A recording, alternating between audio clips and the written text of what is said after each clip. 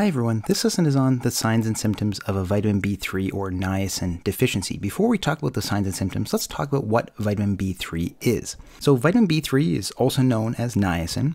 It is an essential water-soluble vitamin derived from dietary sources and endogenous synthesis.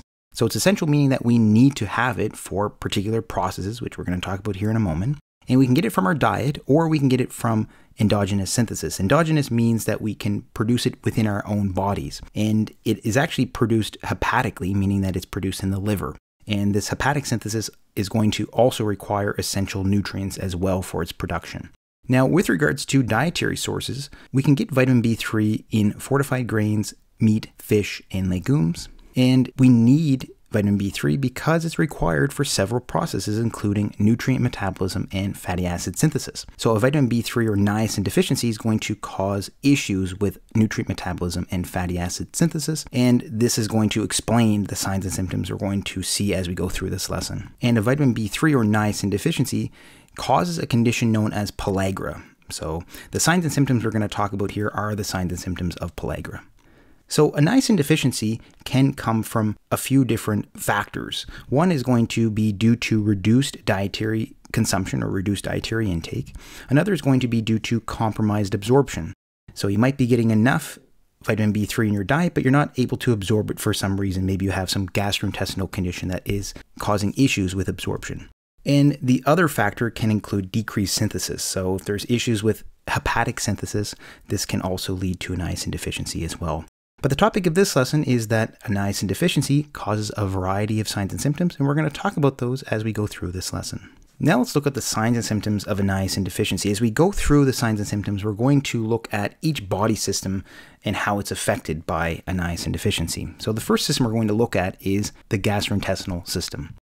And as we go through this lesson as well, we're going to see that the signs and symptoms of a niacin deficiency, or the signs and symptoms of pellagra, can be remembered by the mnemonic 4 Ds. And we'll go through each of those Ds as we go through this lesson as well. So the first symptom of a niacin deficiency I want to talk about here is diarrhea. And diarrhea is actually one of the Ds that is part of that mnemonic we just talked about. So diarrhea is going to be a symptom of a niacin deficiency. This is often going to be watery diarrhea. Rarely it's going to be bloody or have mucus. Mostly it's going to be watery. This is going to be a common gastrointestinal finding in niacin deficiency. And alternatively, and more rarely, constipation may occur. But for the most part, it's going to be a watery diarrhea that occurs in a niacin deficiency. We can also see vomiting occurring as well. So nausea and vomiting can occur. The nausea can be a consequence of a gastritis. Gastritis is an inflammation of the stomach that can occur in niacin deficiency, and can also be a consequence of achlorhydria.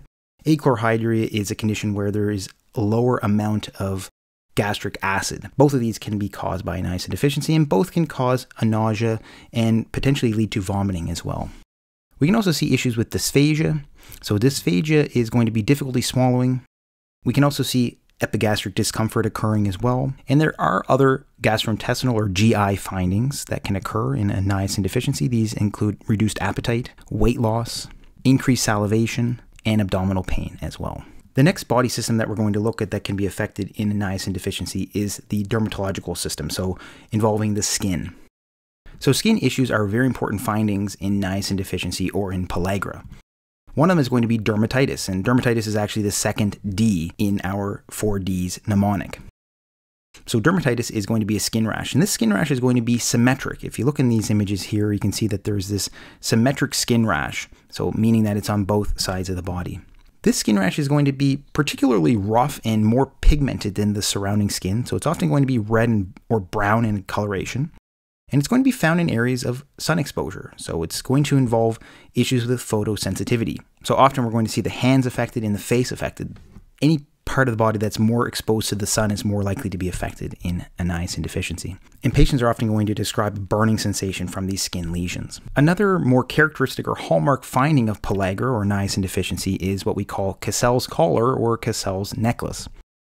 So this is an image of what this looks like. So it's a pigmented skin lesion that circumscribes the neck. So it forms in the shape of a necklace or a collar. And this also is due to sun exposure. So we can see issues with the skin, and both of these are going to be due to issues with photosensitivity that is more likely to occur in niacin deficiencies. Another important finding in a niacin deficiency is alopecia.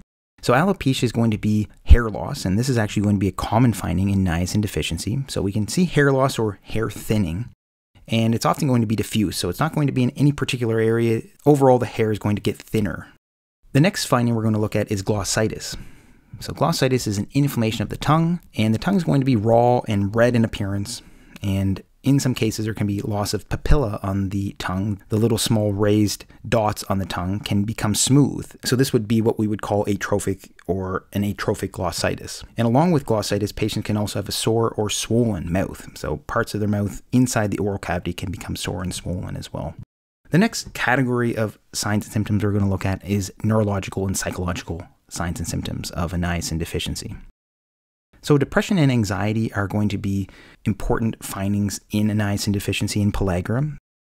So it's important to distinguish that the depression and anxiety in a niacin deficiency is not major depressive disorder or generalized anxiety disorder. So because the depression and anxiety in a niacin deficiency is caused by an underlying medical issue, that being a niacin deficiency, then we're not going to actually categorize depression and anxiety in this case as major depressive disorder or generalized anxiety disorder.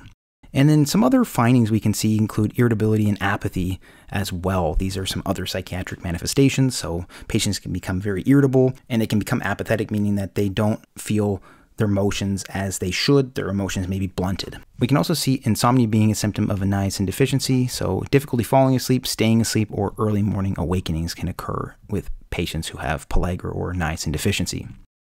We can also see headaches occurring as well. So headaches can be common in a niacin deficiency, and it's often going to be a migraine headache.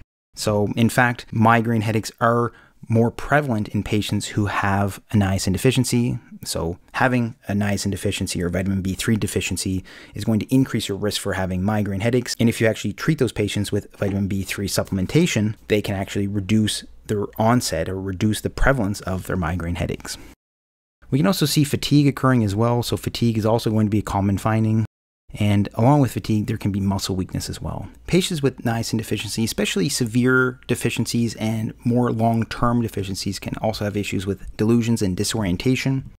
So confusion and delirium can occur as well. With regards to delusions, these are going to be fixed false beliefs. So they may have paranoid beliefs about certain conspiracies, for instance. These can be something that can occur in a niacin deficiency.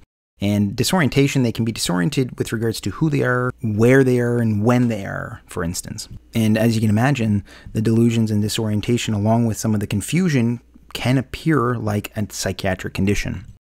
Now, we can also have issues with dementia as well. Dementia is going to be our third D in our 4Ds mnemonic.